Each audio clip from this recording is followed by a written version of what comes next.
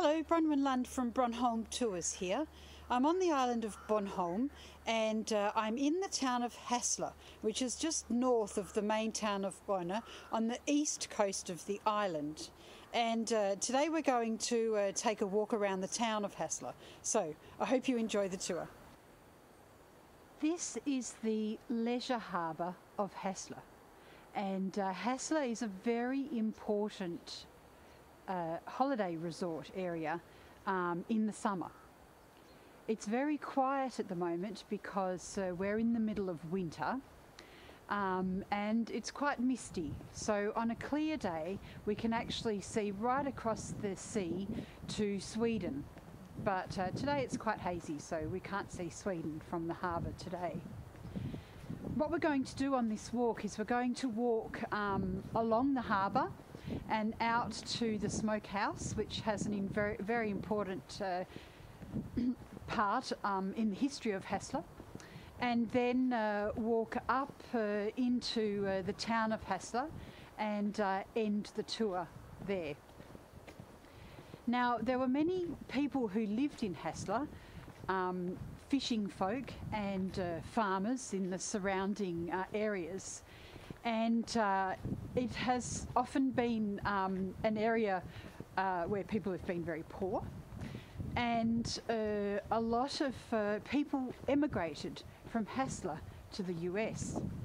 And I wanted to make this film today for a person called Neela, who has contacted me on my Facebook page, and her ancestors actually came from Hasle and emigrated to the US. So Neela, I hope you enjoy this tour. This film is for you. So we're leaving the leisure craft area of the harbour, which is the newer end of the harbour, and we're going to enter the more industrial part of the harbour. But before we do that, I just wanted to stop by this sign because I think it has an extremely interesting description of the history of Hasle. Hasle Harbour. Hasle is an old fishing town. The name dates back to 1300. From written sources we know that the fishing of herring and the trade with the Hanseatic towns was of great importance in the 16th century. In 1555, Hasle got its Monk's Pull Charter, but during the following years the fishing stopped, and in 1624 the Monk's Pull Charter was withdrawn by King Christian IV because of its insignificance. In 1745, J.C. Erner, the chief administrator of Bornholm, noted that the harbour of Hasle was the worst one on the island. Even the small fishing villages had better conditions. The small harbour was a problem for the town. A good harbour was the basis for the growth in wealth because of increasing trade and fishing opportunities. And the picture on the left, the large picture, is how the town looked in 1754. The first extension of the harbour was made in 1800. On that occasion, stone piers were built. In 1813 to 1814, the division quartermaster Selchote wrote that there were 13 boats and 2 bigger ships in the harbour of Hasle, but it was only 2 to 3 feet deep.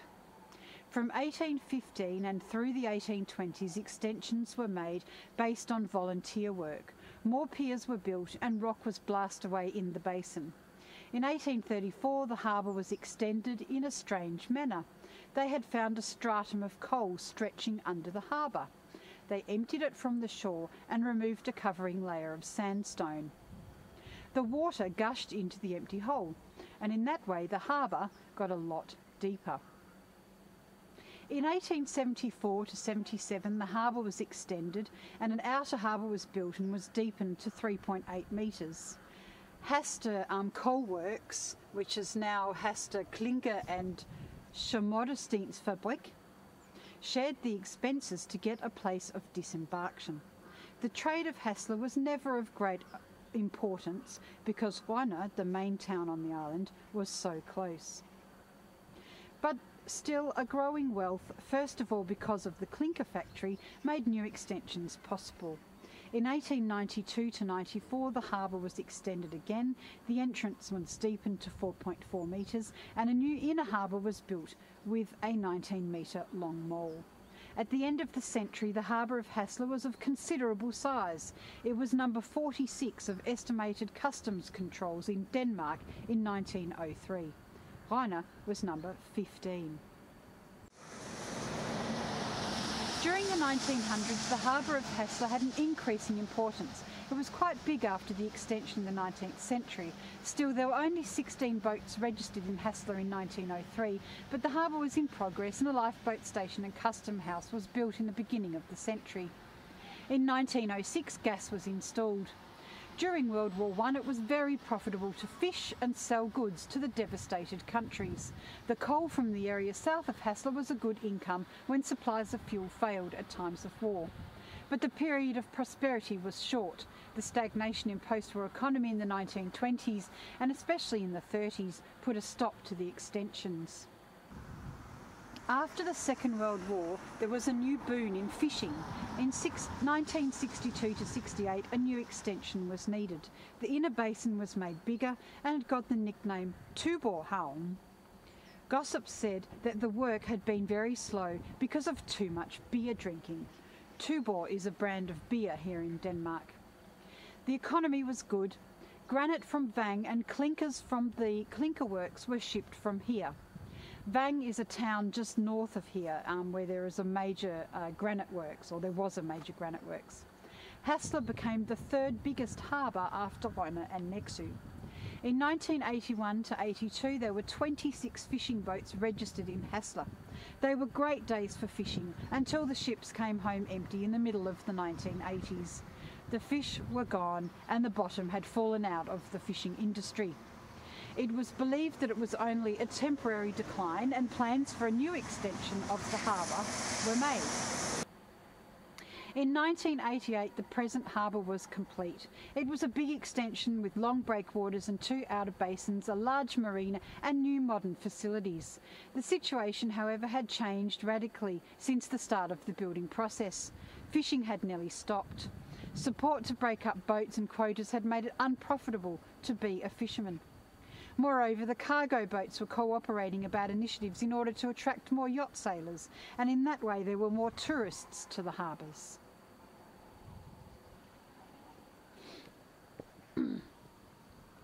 The other side of the information here talks about the fishing industry and the trading industry. So the improvements in the harbour of Hasle made it profitable when fishing expanded in the 1880s. Fish is perishable. It was first of all because of better transport possibilities that fishing became profitable. The ships were motorised, a regular service was established between Copenhagen, Germany and Bornholm, and therefore Bornholmers were able to sell fresh and smoked fish instead of salted fish in Copenhagen and in the markets in Germany. So here we can see the fishermen of the harbour in 1923 in the picture in front of us. The growing export of fish from Bornholm at the end of the 19th century was due to smoked herring. In 1876 the first smokehouse was built in Hasle. In 1903 they smoked 19,300 shoals of herring, or pieces, or hangers of herring, I'm not sure what it is in English, which is 80 fish per hanger. Because of that, the harbour of Hasle came in second after Rønne when talking about the disembarkation of smoked herring. Herring was caught from April to late summer. The fishing of herring went on like this. In the afternoon they sailed out to put up the nets before sunset. Then boats and nets went with the current and wind until midnight, when the nets were pulled up. The fishermen were not at home until early in the morning, and in the winter they caught cod. The lean codfish was not considered to be suitable for smoking. Therefore it wasn't as popular as the fish. And we can see in this picture here in the middle that the fishing boat is being pulled to the harbour by cheering children after a repair in about 1920. After the Second World War, the fish prices went up. It was a profitable business to be a fisherman. A contributing factor was technical improvements like radars, trawl and echo sounder, which made it easy and quick for the fishermen to trace and catch the fish. Cold stores were built and the fish could be kept fresh in ice for days. Many of the small smokehouses could not afford to live up to the modern sanitation standards and had to close. So the smoking was concentrated in fewer but bigger smokehouses. In the middle of the 1970s, fishing declined in the Baltic. The EEC, which was the old European Union, and the Danish authorities set quotas to prevent overfishing. It was a hope that future fishing would consider the balance in the Baltic so that the fish and the life in the harbour of Hasle could come back. So in Moscow, you could stand on clinkers and eat fish burgers from Hasle. The factory for manufactured fish in Hasle produces fish burgers for McDonald's. Hasle Clinker has delivered the clinkers for the floors in the McDonald's restaurant in Moscow. So there you go. I think they mean tiles by clinkers. The trading and industry part of Hasle has had the greatest importance and is connected to the resources in the area: fishing, farming and processing of coal and clay. To the south of Hasle is Strandmarken, which is now a wood. In the soil are valuable sources of coal and clay, or deposits of coal and clay. And here is where the former Hasle Coal Works, which is now Hasle Klinker and Stensfabrik, tile fabric, located. Years ago it was the biggest industry on Bornholm with 700 employees, but during the 1970s the company had to cut back to prevent shutdown. The company was involved in the extension of the harbour in 1874 to 77, paying for a third of the expenses. And the clinkers were brought, or the tiles were brought to the harbour from the factory by train. In 1886, the steamboat company of East Bornholm was established in Nexu. The company had shareholders in all North and East Bornholmer towns. The shipping company was a response from East Bornholm to the 1866 company in Rønne. Hasle joined from the start. They saw the possibility to get out of their straitjacket of being so close to Rønne. Very soon the company started a regular route with freight and passengers between Bornholm and Copenhagen. Hasle was called out a couple of times a week. Hasle's connection to the East Bornholm route made a practical cooperation between the east and west coast possible. The harbour of Ellinge was impossible to call in during strong eastern winds, and the harbour of Hasle had the same problem in a western storm. You could say that the company got the wind in its sails. Several of their steamboats were wrecked, and in 1960 the company closed. So there was a regular passenger steamship going from here to Copenhagen when there was an easterly wind, and from Ellinge, which is on the other side of the island, on the east side, to Copenhagen when there was a westerly wind. We're also going to walk past Grønbæk's grocery on this tour, and it has existed in Storgade for 300 years. Storgade means large street, or main street, I guess, main street. It is connected to so prominent names as Jens Kuffel and Niels Gomlus, who were both very active in the revolt against the Swedes in 1658. The store owner, Peter Munk, was one of the first men to make Hasle known in the world outside. He was very active in the salmon trade in the 1880s, built a warehouse and had several ships sailing to Germany from where they brought valuable timber back. He contributed a lot to the extension of the harbour, and in 1875 the family took over Grønbæk's grocery. In 1950, Grønbæk Limited built the silo in the harbour for the export of seeds. Later the silo was taken over by BAF, Bornholm something. Grønbæk's grocery is still there, safe and sound.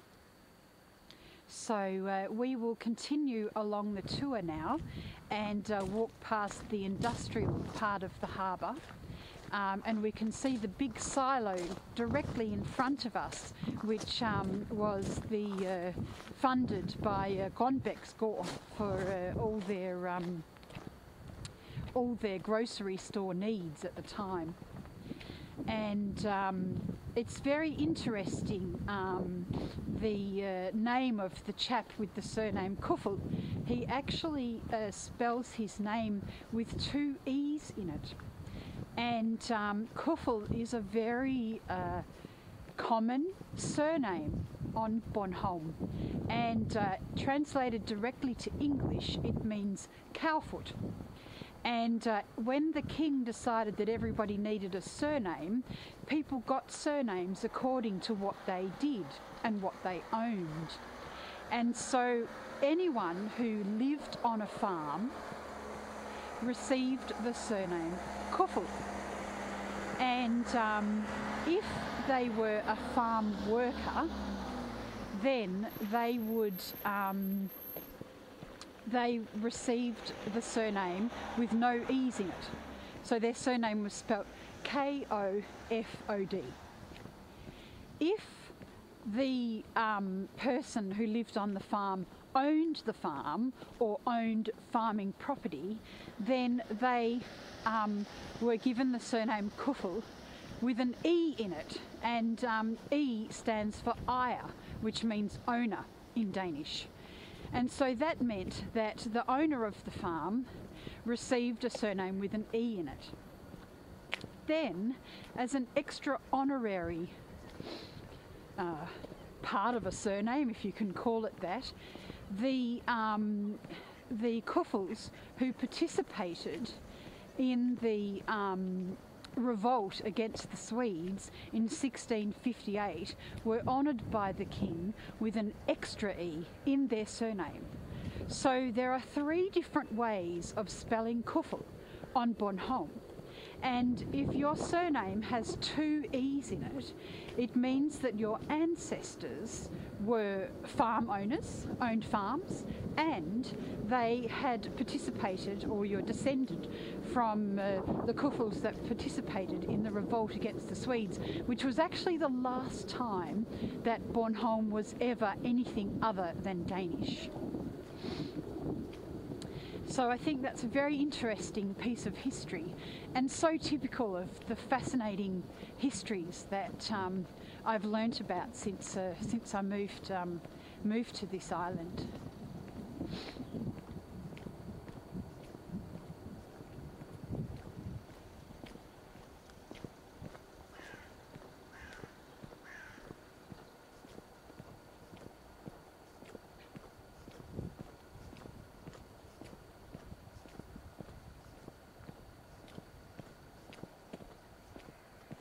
So you can see the fishing boats.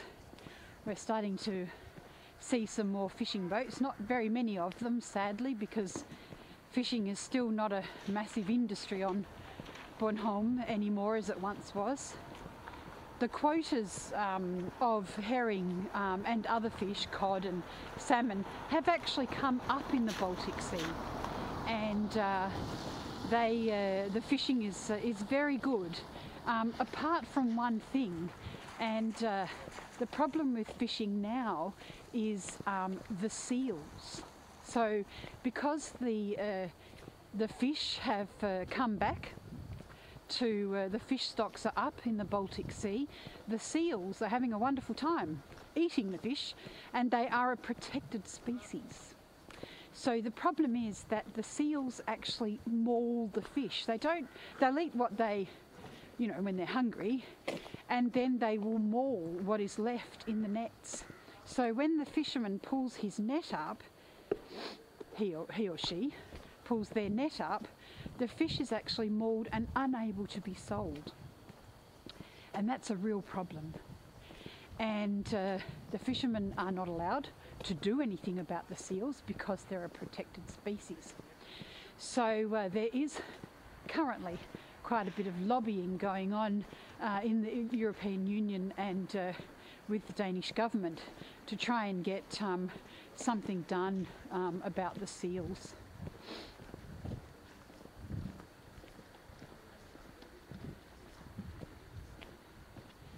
And this end of the harbour is the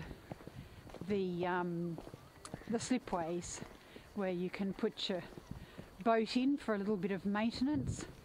And we have this magnificent silo here on our left. Really a symbol of some of the wonderful days gone by. And as we walk around the town, you'll notice that there are some really quite beautiful buildings. And they, of course, would have been built in Hasle's heyday.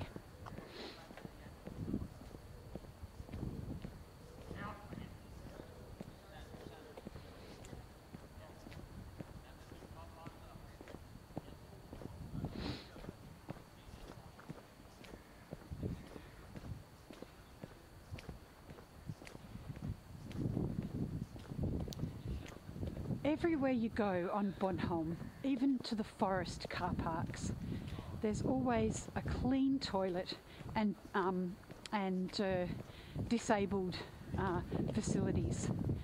And I just think that's really a wonderful thing when you've travelled as much as I have, to be able to expect that when you go to different places.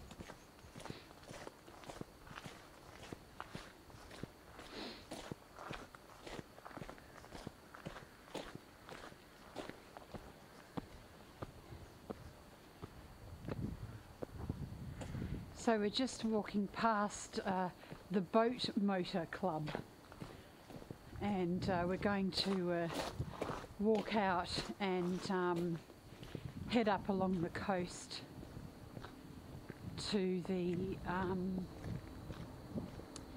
smokehouse, which is just on the other side of these buildings.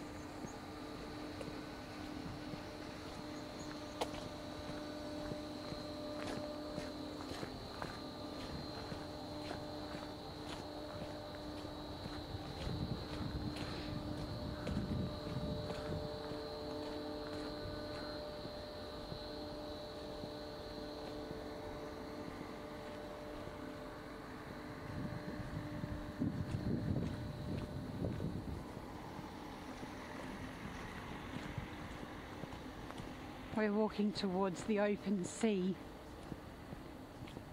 so we'll walk a little bit along the coast before we come to the smokehouse. And my plan is to do a separate video of the smokehouse when it opens again in the summer, because they actually have quite an interesting museum which talks all about the smoking of the fish, and they have a wonderful display of all the different things that can be smoked. So when they open up again in the summer, my plan is to go and do a film specifically focusing on the smokehouse here.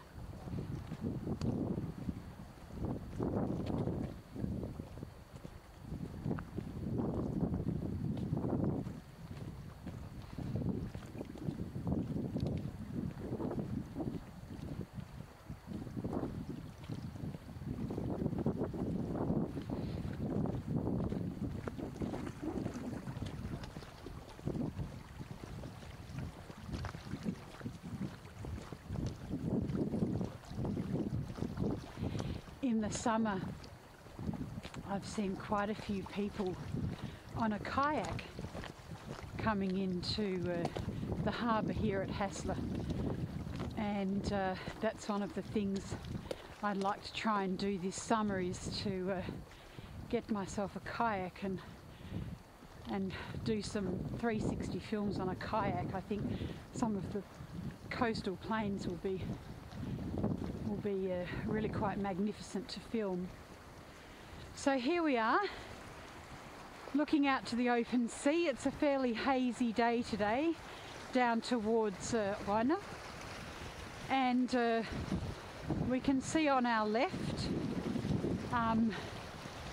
the many smoke chimneys of the various smoke houses that have existed.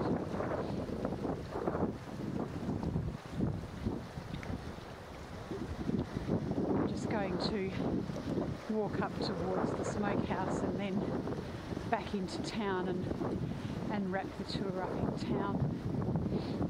We're leaving the harbour behind us now, of course.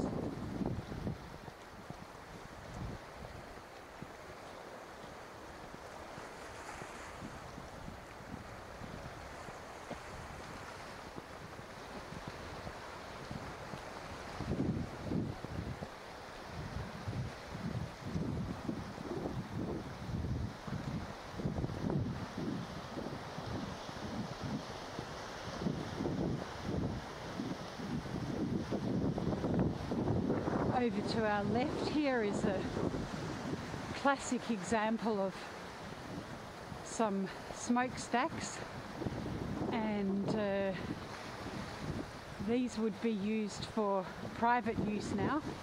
That would be a fisherman who smokes his own fish.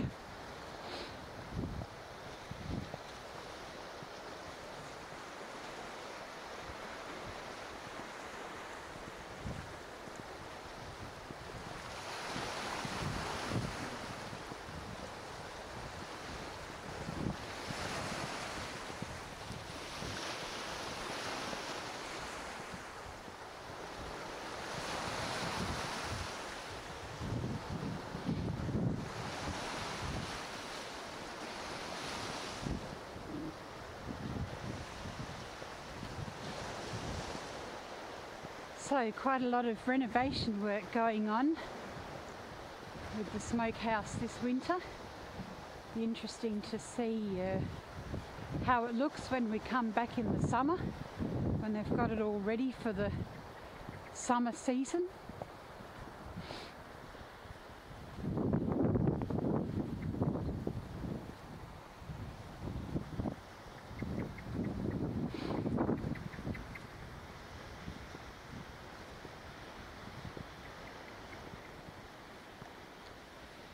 There's a nice little spot over here to the right where you can go down the stairs and have a good view of the sea.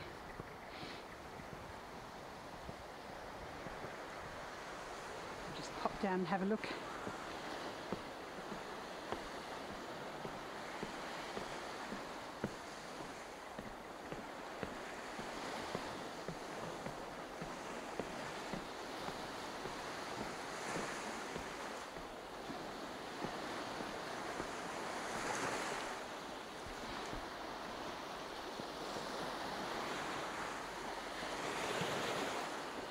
So there we are, the Baltic Sea looking out to Sweden.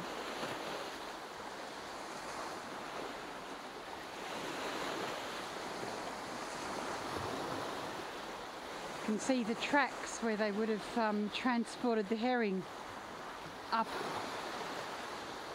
Maybe they've just been placed there to help with getting this boat up on the hill. I think they would have brought the herring into the harbour and then transported it up the hill in wagons to the various smokehouses. This is the last of the smokehouses that are left. You might have guessed we're coming into the main drag of Hasle, and here on the right hand side is the town hall, which was built in 1855. So it was when things were really looking up for Hasle, and it was a very productive and exciting town, thanks to the initiative of a few clever people making the right connections and providing an alternative service to the services that were being run in the main town of Rønne, which is only about 10 k's south of here, 10 kilometres south. Just going to walk up the street a little bit because there are some quite lovely buildings, and these of course were the merchants' houses, and the houses that have been built with the wealth of the town. So you can really get a feel for how different it is at this end of town compared to the other end of town, which was where the fishing community lived,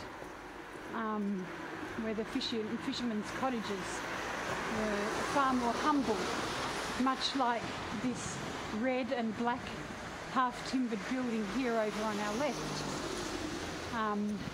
That's a fishing cottage because it doesn't have a cellar, whereas the merchants' houses, which this one here on the left as we're walking past, has windows, so it has a cellar. And that was because the merchants needed somewhere to store their merchandise, whereas of course you wouldn't want to store fish for too long in your cellar. And this is just another example of a magnificent shop that would have been built around the same time. So that was a tour of the town and harbour of Hasle. Hope you enjoyed the tour. I'll be doing more tours of Hasle, so please make sure you subscribe so you're notified of when I post some more films of Hasle and Bornholm. This is Bronwyn Lund from Bornholm Tours, signing off. Bye for now.